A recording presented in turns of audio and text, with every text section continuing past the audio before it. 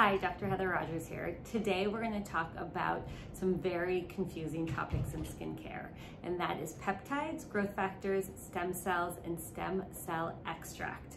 So, as many of you know, I'm all about keeping things simple and effective, and there are a number of skincare products that you have to use, but nowhere near as many as people think they need to use. To summarize, skincare products you should be using on a regular basis. If your skin is healthy and happy, and that is in the morning, a vitamin C or antioxidant serum, followed by a good moisturizer, followed by a zinc-based sunscreen with at least 10% zinc, then you go about your day. At night you have to wash your face, then you get to put on some sort of treatment to help promote cell turnover, and that can be a retinol, it can be glycolic acid, but something just to keep your skin in shape. You follow that with a thick moisturizer and you go to bed.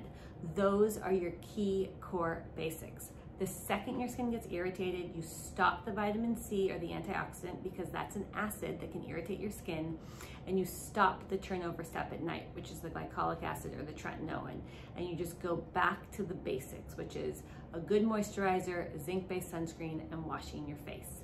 Now, we just went through the Dr. Rogers Restore Reset, and I saw a whole bunch of awesome pictures of people looking the best with beautiful skin. We're now adding back your vitamin C serum, we're adding back our nighttime retin-A or tretinoin, and once you're doing that, you really are good to go. For those of us who are overachievers and have money to spend, this is where growth factors, peptides, and stem cell extract can play a role. These products all cost over $200. They're not cheap, but they have data behind them to show that they do help your skin combat aging in a way different than the other products I sort of talked about so far. So what is a peptide? So a peptide is a group of amino acids that, when is well formulated, can signal your skin to do something. So it's like a little messenger that binds to a receptor in your skin and activates a pathway, preferably of good stuff, to happen for your skin.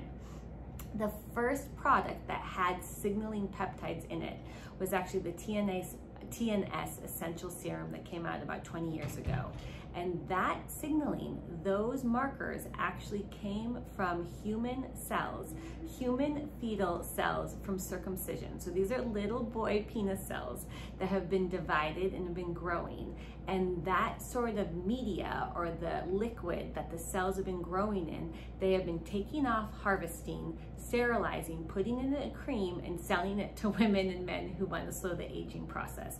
The thing is that they did do their data, and that cream does work. It helps with your skin radiance, fine lines, brown spots. It's exceedingly expensive, but it works.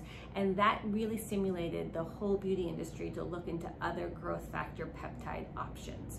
Since that's come out, there's a whole bunch out there. Neocutis has one, Sente has a couple, Isden has some, Elastin has some, and so this is a product that is readily available. Because it's expensive, I don't want you to buy one and start using one unless you really have seen significant before and afters on their website online.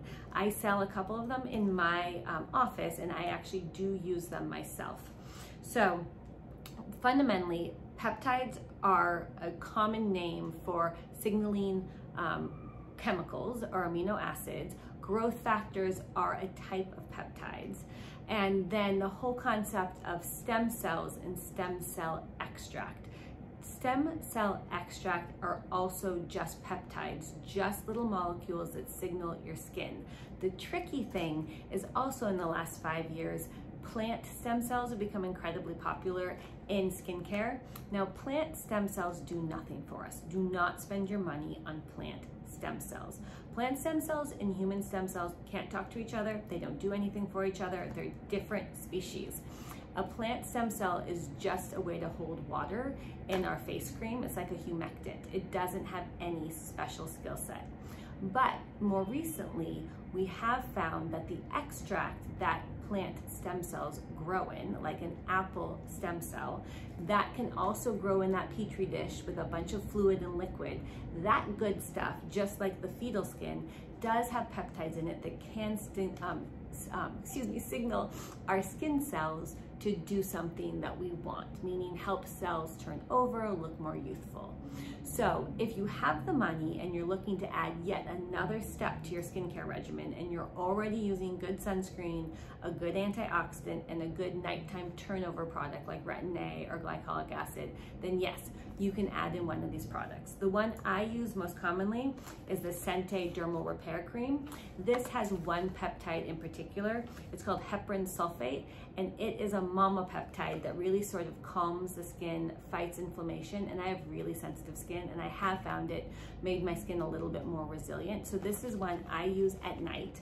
I wash my face, I put on my retin A or my tretinoin or my glycolic acid, then I follow it with my Dermal Repair Cream by Sente, and then I follow it with my Dr. Rogers Restore Face Cream. It's really gentle. I can use it around my eyes. I'm a big fan of it.